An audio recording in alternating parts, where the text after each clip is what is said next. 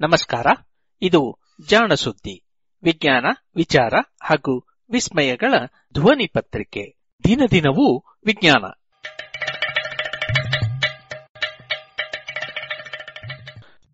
ಸಂಪುಟ 3 ಸಂಚಿಕೆ 189, ಮಾರ್ಚ್ 29, 2020. ಭಾನುವಾರದ ಕಥಾ ಸಮಯ.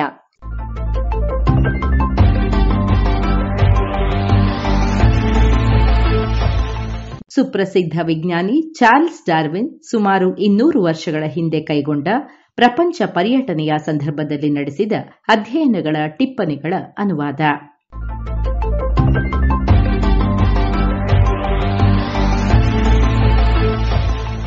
ಬೀಗಲ್ ಸಾಹಸಯಾನ ಸಂಚಿಕೆ 81.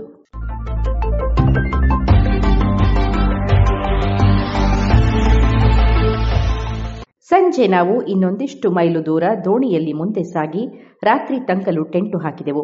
ಮರುದಿನ ಮಧ್ಯಾಹ್ನದ ಹೊತ್ತಿಗೆ ನಮ್ಮ ನಾವೇ ನೆಲಕಚ್ಚಿತ್ತು. ನೀರಿನ ಆಳ ಕಡಿಮೆ ಇದ್ದುದರಿಂದ ಇನ್ನೂ ಮುಂದೆ ಸಾಗಲಾಗಲಿಲ್ಲ. ಹೊಳೆಯ ನೀರು ತುಸು ಸಿಹಿಯಾಗಿದ್ದರಿಂದ ಮಿಸ್ಟರ್ ಶಾಫರ್ ಒಂದು ಪುಟ್ಟ ಹರಿಗೋಲಿನಲ್ಲಿ 3 ಮೈಲು ಮುಂದೆ ಸಾಗಿದರು. ಹರಿಗೋಲು ನೆಲಕಚ್ಚಿತು, ಆದರೆ ಅದು ಸಿಹಿ ನೀರ ತೊರೆಯಾಗಿತ್ತು. ಕೆಸರು ನೀರು ತುಂಬಿದ್ದರೂ ತೊರೆಯೇನೂ ಪುಟ್ಟದಾಗಿರಲಿಲ್ಲ. ಕಾರ್ಡಿಲೆರ ಪರ್ವತಗಳ ಮೇಲಿನ ಹಿಮ ಕರಗಿ ಇದು ಹುಟ್ಟಿರಬೇಕು. ಬೇರೆಲ್ಲಿಂದಲೂ ಅದು ಹುಟ್ಟಿರಲು ಸಾಧ್ಯವಿಲ್ಲ. ಆ ವಿಶಾಲವಾದ ಬಯಲಿನಲ್ಲಿದ್ದ ನಾವು ನೆಲಕಚ್ಚಿದ್ದ ಪುಟ್ಟ ಕಲ್ಲಿನ ಕೊರಕಲು ಈ ಪ್ರಪಂಚಕ್ಕೆ ಸೇರಿದ್ದು ಎಂದೇ ಅನಿಸಲಿಲ್ಲ. 2ನೆಯ ದಿನ ನಾವು ಲಂಗರು ಹಾಕಿದ್ದ ಕಡೆಗೆ ಬಂದ ಮೇಲೆ ನಾನು ಹಾಗೂ ಕೆಲವು ಅಧಿಕಾರಿಗಳು ಅಲ್ಲಿದ್ದ ಒಬ್ಬ ರೆಡ್ ಇಂಡಿಯನ್ನ ಸಮಾಧಿಯನ್ನು ದೋಚಲು ಹೋದೆವು. ಅದು ಪಕ್ಕದಲ್ಲಿದ್ದ ಒಂದು ಗುಡ್ಡದ ತುದಿಯಲ್ಲಿತ್ತು. ಕನಿಷ್ಠ 1-2 ಟನ್ ಭಾರವಿದ್ದ 2 ಭಾರಿ ಬಂಡೆಗಳನ್ನು 6 ಅಡಿ ಎತ್ತರವಿದ್ದ ಒಂದು ಕೋಡುಗಲ್ಲಿನ ಮುಂಭಾಗದಲ್ಲಿಡಲಾಗಿತ್ತು.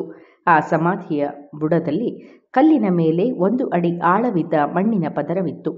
ಈ ಮಣ್ಣನ್ನು ಕೆಳಗಿದ್ದ ಮೈದಾನದಿಂದ ಹೊತ್ತು ತಂದಿರಬೇಕು. ಅದರ ಮೇಲೆ ಸಪಾಟಾದ ಕಲ್ಲುಗಳ ಮೆಟ್ಟಿಲುಗಳಿದ್ದುವು.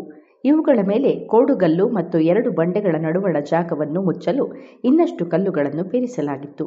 ಸಮಾಧಿಯನ್ನು ಪೂರ್ಣಗೊಳಿಸಲು ರೆಡ್ ಇಂಡಿಯನ್ನರು ಆ ಕೋಡುಗಲ್ಲಿನಿಂದ ಒಂದು ದೊಡ್ಡ ಚಿಪ್ಪನ್ನು ಒಡೆದು ಅದನ್ನು ಆ 2 ಬಂಡೆಗಳ ಮೇಲೆ ಹೊದಿಸಿದ್ದರು.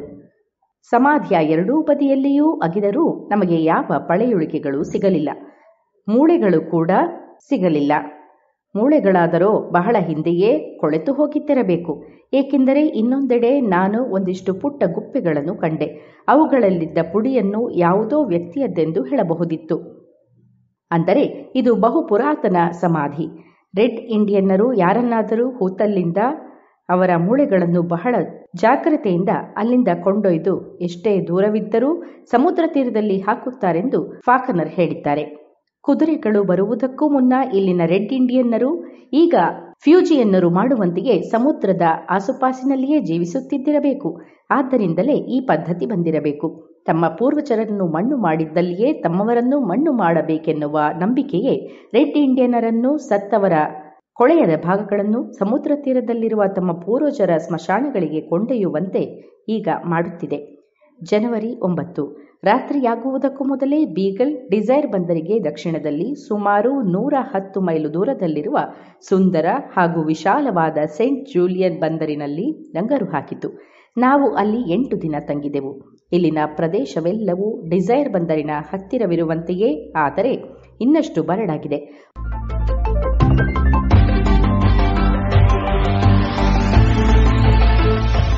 ಒಂದು ದಿನ ಕ್ಯಾಪ್ಟನ್ ಫಿಟ್ಜ್ರಾಯ್ ಜೊತೆ ಈ ಬಂದರಿನ ಸುತ್ತಲೂ ಉದ್ದಕ್ಕೆ ನಡೆದು ಹೋದೆವು.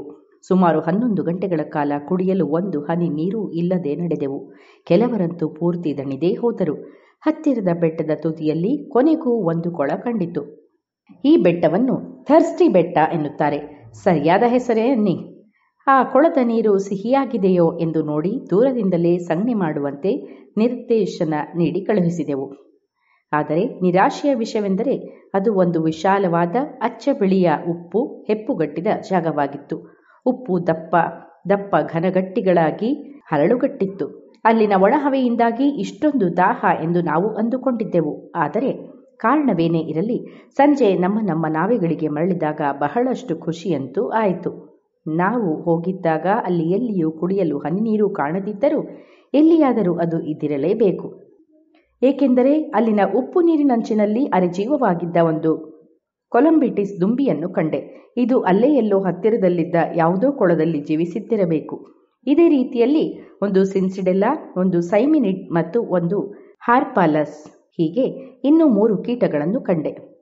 ಇವೆಲ್ಲವೂ ಸಮುದ್ರ ಒಮ್ಮೊಮ್ಮೆ ಉಕ್ಕಿ ಹರಿಯುವಂತಹ ಕೆಸರ ಬದಿಯಲ್ಲಿ ವಾಸಿಸುವಂಥವು. ಅಲ್ಲೇ ಬಯಲಿನಲ್ಲಿ ಇನ್ನೊಂದು ದುಂಬಿಯೂ ಸತ್ತು ಬಿದ್ದಿತ್ತು. ಇದು ನಾನು ಕಂಡ ದುಂಬಿಗಳ ಪಟ್ಟಿ. ಸುಮಾರು ದೊಡ್ಡದಾಗಿಯೇ ಇದ್ದ ದಬಾನಸ್ ಎನ್ನುವ ನೊಣದ ಸಂಖ್ಯೆ ಸಾಕಷ್ಟಿತ್ತು. ಇದರ ಕಡಿತ ನಮಗೆ ಸಾಕಷ್ಟು ತೊಂದರೆ ಕೊಟ್ಟಿತ್ತು. ಇಂಗ್ಲೆಂಡಿನ ಕೊಳಕು ಓಣಿಯಲ್ಲಿ ಕೋಟಲೆ ಕೊಡುವ ಕುದುರೆ ನೊಣದ ಕುಲಕ್ಕೆ ಸೇರಿದ ನೊಣವಿದು. ಸೊಳ್ಳೆಯ ವಿಷಯದಲ್ಲಿ ನಮಗೆ ಆಗಾಗ್ಗೆ ಕಾಣುವ ಸೋಜಿಗವೇ ಈ ನೊಣದ ವಿಷಯದಲ್ಲಿಯೂ ನಮಗಲ್ಲಿ ಕಂಡಿತು. ಇವು ಯಾವ ಪ್ರಾಣಿಯ ರಕ್ತವನ್ನು ಹೀರಿ ಬದುಕುತ್ತವೆ? ಏಕೆಂದರೆ ಗುವಾನಾಕೋ ಒಂದೇ ಇಲ್ಲಿ ಸಾಮಾನ್ಯವಾಗಿ ಕಾಣಸಿಗುವ ಬಿಸಿ ರಕ್ತದ ಪ್ರಾಣಿ ಎನ್ನಬಹುದು. ಈ ನೊಣಗಳ ಸಂಖ್ಯೆಗೆ ಗಮನಿಸಿದರೆ ಅದರ ಸಂಖ್ಯೆ ನಗಣ್ಯ ಎಂದೇ ಹೇಳಬಹುದು. ಪಟಗೋನಿಯಾದ ಭೂರಚನೆ ಸ್ವಾರಸ್ಯಕರವಾಗಿದೆ. ಇದು ಯುರೋಪಿಗಿಂತ ಭಿನ್ನ. ಅಲ್ಲಿನ ಕೊಲ್ಲಿಗಳಲ್ಲಿ ಟರ್ಷಿಯರಿ ಕಲ್ಪದ ಶಿಲೆಗಳು ಸಂಗ್ರಹವಾಗಿರುವುದನ್ನು ಕಾಣುತ್ತೇವೆ. ಆದರೆ ಇಲ್ಲಿ ಹಾಗಲ್ಲ. ಕರಾವಳಿಯಲ್ಲಿ 100 ಮೈಲುಗಳಷ್ಟು ಉದ್ದಕ್ಕೂ ಒಂದೇ ಒಂದು ಬಗೆಯ ನಿಕ್ಷೇಪವನ್ನು ಕಾಣಬಹುದು. ಇವೆಲ್ಲದರಲ್ಲಿಯೂ ಟರ್ಕಿಯರಿ ಕಲ್ಪದ ಕಪ್ಪೆ ಚಿಪ್ಪುಗಳು ಹುದುಗಿವೆ. ಈ ಕಪ್ಪೆ ಚಿಪ್ಪಿನ ಜೀವಗಳು ಯಾವುವೂ ಈಗ ಉಳಿದಿಲ್ಲ ಎನ್ನುವುದು ಸ್ಪಷ್ಟ. ಅತಿ ಸಾಮಾನ್ಯವಾಗಿ ಕಾಣಸಿಗುವ ಒಂದು ಚಿಪ್ಪು ದೈತ್ಯ ಮುತ್ತಿನ ಚಿಪ್ಪು. ಒಮ್ಮೊಮ್ಮೆ ಇದರ ವ್ಯಾಸ 1 ಅಡಿಯನ್ನು ಮೀರಿಸಿದ್ದುಂಟು. ಈ ನಿಕ್ಷೇಪಗಳ ಮೇಲೆ ಇನ್ನೂ ಮೃದುವಾದ ಬಿಳಿಯ ಶಿಲೆಯ ನಿಕ್ಷೇಪವೂ ಇದೆ. ಇದರಲ್ಲಿ ಬಹುತೇಕ ಸುಣ್ಣವನ್ನೇ ಹೋಲುವ ಜಿಪ್ಸಮ್, ಆದರೆ ಸ್ವಲ್ಪ ರಂಧ್ರಭರಿತ ಶಿಲೆ. ಇದರಲ್ಲಿ 10 ಭಾಗದಲ್ಲಿ ಪುಟ್ಟ ಜೀವಿಗಳ ಹೊದಿಕೆಯೇ ತುಂಬಿರುವುದು ಒಂದು ವೈಶಿಷ್ಟ್ಯ. ಸುಮಾರು 30 ಬಗೆಯ ಸಾಗರ ಜೀವಿಗಳಿವೆ ಎಂದು ಪ್ರೊಫೆಸರ್ ಎಹ್ರೆನ್ಬರ್ಗರ್ ಗುರುತಿಸಿದ್ದಾರೆ. ಕರಾವಳಿಯುದ್ದಕ್ಕೂ ಸುಮಾರು 500 ಮೈಲಿಗಳ ಗುಂಟ ಈ ಮಣ್ಣಿನ ಹೊದಿಕೆ ಇದೆ. ಬಹುಶಃ ಇನ್ನೂ ಉದ್ದವೂ ಇದ್ದಿರಬಹುದು.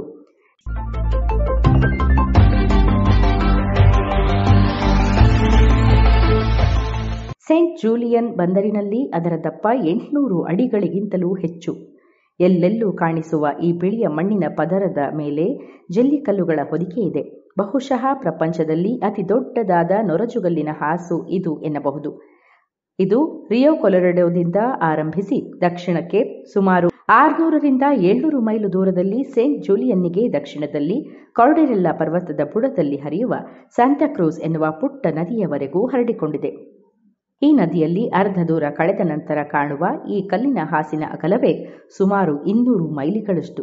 ಬಹುಶಃ ಇದು ಎಲ್ಲೆಲ್ಲಿಯೂ ಹೀಗೆ ಹರಡಿಕೊಂಡಿದೆ ಎನ್ನಬಹುದು. ಪಾರ್ಫಿರಿಯಲ್ಲಿ ಕಾಣುವ ದುಂಡಗಿನ ನೊರಜುಗಲ್ಲುಗಳ ಮೂಲವಿದು. ಈ ಕಲ್ಲು ಹಾಸಿನ ಸರಾಸರಿ ಅಗಲ ಸುಮಾರು 200 ಮೈಲಿ ಹಾಗೂ ಆಳ ಸುಮಾರು 50 ಅಡಿಗಳು. ಈ ದುಂಡುಗಲ್ಲುಗಳನ್ನಷ್ಟೇ ಅವುಗಳನ್ನು ಹೊತ್ತು ತಂದಿರುವ ಮಣ್ಣಿನಿಂದ ಬೇರ್ಪಡಿಸಿ ಗುಡ್ಡೆ ಮಾಡಿದರೆ ಅದೊಂದು ದೊಡ್ಡ ಪರ್ವತವೇ ಆದೀತು. ಮರುಭೂಮಿಯಲ್ಲಿ ಮರಳಿನ ಕಣಗಳಿರುವಂತೆಯೇ ಇಲ್ಲಿ ತುಂಬಿರುವ ಈ ಕಲ್ಲುಗಳು ನದಿಯ ದಡಗಳಿಂದ ನಿಧಾನವಾಗಿ ಉರುಳಿ ಬಂದ ಬಂಡೆಗಲ್ಲುಗಳಿಂದಾಗಿವೆ ಎನ್ನುವುದನ್ನು, ಅವು ಒಂದಕ್ಕೊಂದು ಘಟ್ಟಿಸಿ ಹೀಗೆ ಪುಟ್ಟ ತುಣುಕುಗಳಾಗಿವೆ ಎನ್ನುವುದನ್ನು, ಹಾಗಾಗಲು ಎಷ್ಟು ಸಮಯ ಬೇಕು ಎನ್ನುವುದನ್ನೂ ಪರಿಗಣಿಸಿದರೆ ಈ ಹಾಸು ಉಂಟಾಗಲು ಎಷ್ಟೊಂದು ಕಾಲ ಹಿಡಿದಿರಬಹುದು ಎಂದು ಮನಸ್ಸು ನಂಬಲಿಕ್ಕಿಲ್ಲ. ಆದರೆ ಈ ಎಲ್ಲ ಜಲ್ಲಿಕಲ್ಲುಗಳೂ ಕೂಡ ಆ ಬಿಳಿಯ ಮಣ್ಣು ನಿಕ್ಷೇಪವಾಗುವುದಕ್ಕೂ ಮುನ್ನ, ಟರ್ಕಿಯರಿ ಚಿಪ್ಪುಗಳು ಹುದುಗುವುದಕ್ಕೂ ಬಲು ಮುನ್ನವೇ ಇಲ್ಲಿಗೆ ಸಾಗಿಸಲ್ಪಟ್ಟಿವೆ, ದುಂಡಾಗಿಸಲ್ಪಟ್ಟಿವೆ. ದಕ್ಷಿಣದ ಈ ಖಂಡದಲ್ಲಿರುವ ಎಲ್ಲವೂ ಬಲು ದೈತ್ಯವೇ.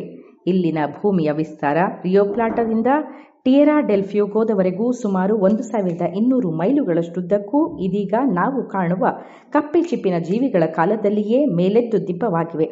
ಪಟಗೋನಿಯಾದಲ್ಲಿ ಕೆಲವೆಡೆ ಇದು ಸುಮಾರು 300 ರಿಂದ 400 ಅಡಿಗಳಷ್ಟೆತ್ತರವಾಗಿವೆ. ಈ ಮೇಲೆದ್ದ ಬಯಲಿನ ಮೇಲ್ಮೈಯಲ್ಲಿ ಬಿದ್ದಿರುವ ಹಳೆಯ ಕಪ್ಪೆ ಚಿಪ್ಪುಗಳಲ್ಲಿ ಹಲವದರ ಬಣ್ಣವೂ ಮಾಸಿಲ್ಲ. ಈ ಉಬ್ಬುವಿಕೆಗೆ 7-8 ಬಾರಿ ತಡೆ ಬಂದು ನಿಂತಂತಿದೆ. ಈ ವಿರಾಮದ ಅವಧಿಯಲ್ಲಿ ಸಮುದ್ರವು ಒಳನಾಡನ್ನು ಕೊರೆದು ಉದ್ದುದ್ದನೆಯ ಕೊರಕಲುಗಳನ್ನು ಸೃಷ್ಟಿಸಿದೆ. ಒಂದು ಮೆಟ್ಟಲಿನ ಹಿಂದೆ ದೊಡ್ಡದಿನ್ನೊಂದು ಮೆಟ್ಟಲಿರುವ ಹಾಗೆ ಇವು ಸೃಷ್ಟಿಯಾಗಿವೆ. ಸಮುದ್ರ ಅದನ್ನು ಆಗಾಗ ಕೊರೆದಿರುವುದು ಇಡೀ ಕರಾವಳಿಯ ಗುಂಟಲು ಬಲು ದೂರಕ್ಕೆ ಆಗಿರುವುದನ್ನು ಕಾಣಬಹುದು. ಈ ಮೆಟ್ಟಿಲಿನಂತಹ ದಿಬ್ಬಗಳು ಎತ್ತರಕ್ಕೆ ತಕ್ಕಷ್ಟು ದೂರದಲ್ಲಿ ರೂಪುಗೊಂಡಿರುವುದನ್ನು ಕಂಡು ಅಚ್ಚರಿಪಟ್ಟಿದ್ದೇನೆ. ಅತಿ ಪುಟ್ಟದಾದ ದಿಬ್ಬದ ಎತ್ತರ ಸುಮಾರು 90 ಅಡಿ.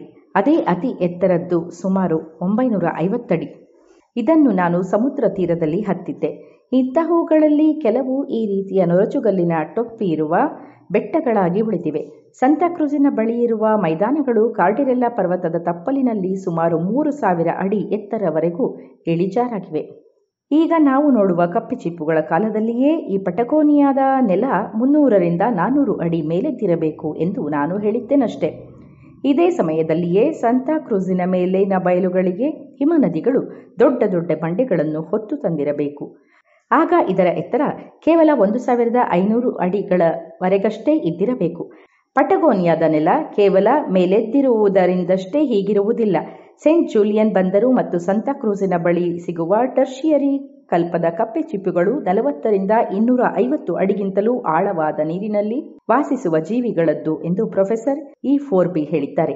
ಆದರೆ ಇಲ್ಲಿ ಅವುಗಳ ಮೇಲೆ ಸುಮಾರು 800ರಿಂದ 1000 ಅಡಿಗಳಷ್ಟು ದಪ್ಪದ ಮಣ್ಣಿನ ಹೊದಿಕೆ ಇದೆ.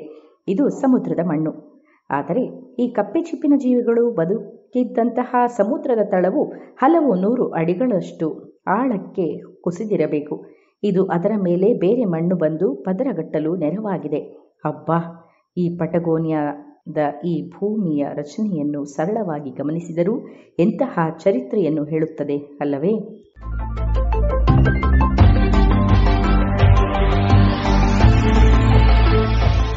ಇದು ಈ ವಾರದ ಕಥಾ ಸಮಯ.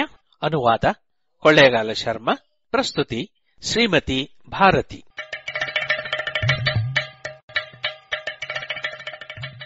ಜಾಣ ಸುದ್ದಿಯ ಬಗ್ಗೆ ಸಲಹೆ ಸಂದೇಹಗಳು ಇದ್ದಲ್ಲಿ ನೇರವಾಗಿ 9886640328 ಈ ನಂಬರಿಗೆ ವಾಟ್ಸಪ್ ಮಾಡಿ, ಇಲ್ಲವೇ ಕರೆ ಮಾಡಿ.